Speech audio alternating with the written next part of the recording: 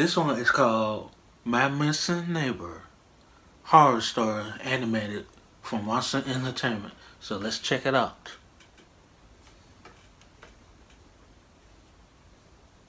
This incident happened when I was around 10 years old.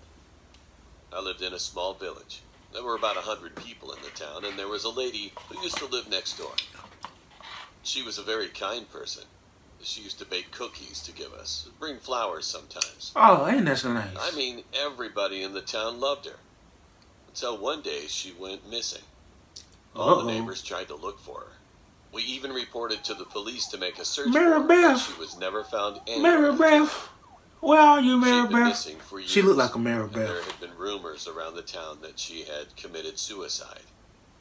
However, I didn't believe She those looked like a rumors, Mary or a because I knew Susan. that she would never do such a thing. A few years later, I became 16. And Hold I was on. playing with my friends one day.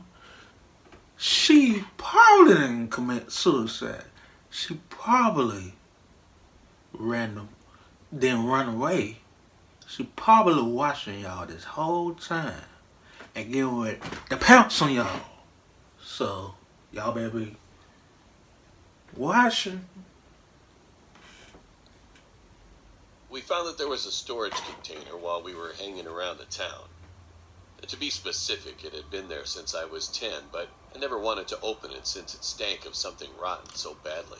Oh no. Hey, can you open that door? One of my friends started to tease me. And as a stupid teenager, I didn't want to be a loser. Don't So I decided my do mind. it.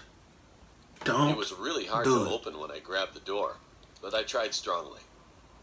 And when the door had opened, He did it. what I found at that moment still creeps me out to this day. There she was. It's Maribeth, Blood was aka spread in Susie. all directions. She had no eyeballs. All the organs were empty. And the maggots were crawling on her body everywhere. Oh my God. Look. It was literally awful. Smelling inside stench, I cried and called my parents, and they immediately called the police. What? After that, the police started. Never mind about the pouncing. She ain't gonna do They that. eventually detected who it was. She gone, y'all. She gone. Turned out it was a man who was living in our village. Whoa. The police told my parents that she was murdered that night when all the neighbors tried to find her. I'm glad the criminal was arrested, Dang. but I still can't stop thinking about her death to this day. I feel sorry for her. I hope she can rest in peace. I hope so too, man. See, that's one thing about being nice, man. I'm a nice person myself. But it's some people in this world that'll take advantage of that, man, and try to do something to you. That's why when you be nice, you gotta watch your back. Cause some people would try to take advantage of that and try to do you dirty. Like they did homegirl right here. They did baby girl dirty. Dang, he ain't had to kill her, man. All she wanted to do was give the neighbors flowers and cookies. That's all she wanted to do. Just be nice to people. Man, come on. I hope he never get out of jail. Cause that's messed up. That's messed up. That is messed up, man. I'm a nice person myself, man.